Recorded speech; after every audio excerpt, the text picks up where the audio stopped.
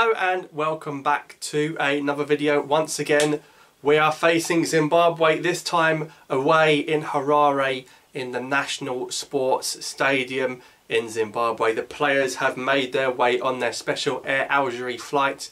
They took off from Algiers, they took a little stop in Cameroon and then they flew to Zimbabwe, and they have arrived safely in the country, which is very close to the bottom of the world. It's near South Africa, so it's a long old journey for those players.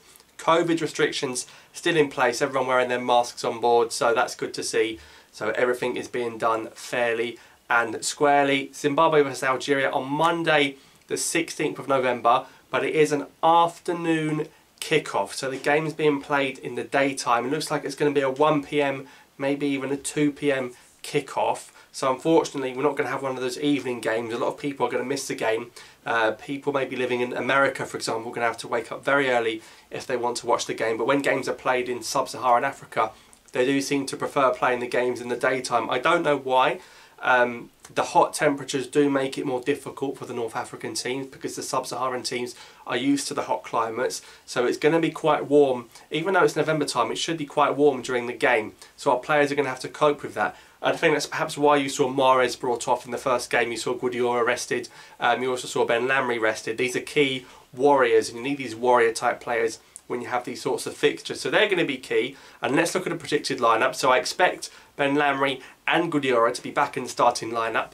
Rice and Bolhi in goal. Halamia at right back. Ben Lamry and Mandy should be the central defensive partnership, and Ben Sabani looks fit enough to play left back. A midfield three of Guardiola, Benassa and Faguli. Mahrez on the right, Bunajah up front, who both scored against Zimbabwe last time out, and Brahimi, who didn't score, I think will keep his place over Ben Rahma on the left hand side. Now Algeria are currently on a 21 unbeaten game run. That's got to be a record for the national team. 21 games unbeaten, that's incredible, and that has to be one of the longest unbeaten runs in world football. That is amazing. It's going to be a tougher game than the home game, I think. Again, with the climate, Zimbabwe players used to the stadium and the terrain and the levels of the grass and stuff like that. A lot of the Zimbabwean players play in that area of the world, play in South Africa. Of course, Biliat plays in South Africa. He's going to be a threat. So is Masona. So is Kadewere. Kadewere scored in Algiers. He's looking to score again in Zimbabwe.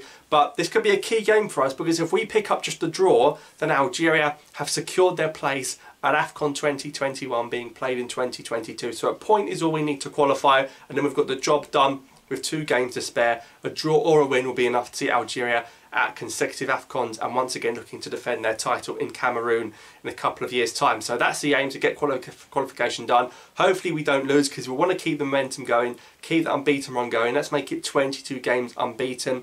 But it will be probably the toughest game of the group so far. We've already been to Botswana and beaten them last year thanks to that Belali goal. Going to be a little bit tougher this time. The game will be on beIN Sports once again. Not sure if Algerian television. Now I think it's likely that we're going to have less possession of the ball. I think Zimbabwe will have a little bit more of the ball. We're going to see a lot of flying tackles. They're good. Hopefully not so much from Guardiola getting sent off again. He does love a yellow card, but it's going to be a very physical game, I think. Lots of physical battles. I hope Brahimi's going to be up to it on that left-hand side. But we've got a good team. We've got a solid team. And I think draw or win. I don't think we'll lose. It could be a draw. It could be a 1-1 draw, or we might win the game 2-1 or 3-1. But as long as we don't lose, I'm happy with that. I'm happy to not lose. Of course, it's nice if we win. Bunajah, now the 10th highest scorer in Algerian football history, so he's got records he wants to chase. Mahrez is also in that top 10, so they're looking to chase some records. But I think it'll be a close game. I think maybe a 1-1 draw or 2-1 to Algeria. Hopefully it's going to be another great encounter. The first game was great fun to watch. There's going to be no fans inside the stadium once again. If CAF say if you do try and sneak fans in, you get a 2-0 loss. So hopefully no supporters will be entering the stadium. It is quite a big stadium and it has a running track around it, so it's going to be quite a big pitch. But that's the same as the 5th July stadium, isn't it? So that shouldn't be too much of a difference. But yeah, we just get the point or a win and we've qualified for AFCON, and then we can maybe even experiment some players in the final 2 AFCON qualifiers and look ahead and focus on the World Cup games. But this is actually Algeria's final game of 2020. There haven't been many games, have there? We've barely seen any games because of the coronavirus situation. We had the 2 friendlies last month, the 2 AFCON Cup qualifiers this month. Meant to be AFCON very soon, but unfortunately that's not happening. But we've got to be aware of the threat of Kadewere and Biliat, because going forward, Zimbabwe were a threat in that first game, and Bolhi had to make that save, and then they had that header that went very close in the first 20 minutes. I know their goal was offside, but still they got in some good attacking positions. So we need to be careful, we need to be wary. I think this is going to be a good game for Bunaja. A lot of strong physical challenges. We may see a lot of crosses into the box and a lot of headers. We scored a header in the last game through for Goody, so going to be a tough game. That's what I think the lineup's going to be. Halemia might be a bit of a problem, but I still think he'll play over Beniarda. Of course, we are missing Atal and Zafan, who are both injured.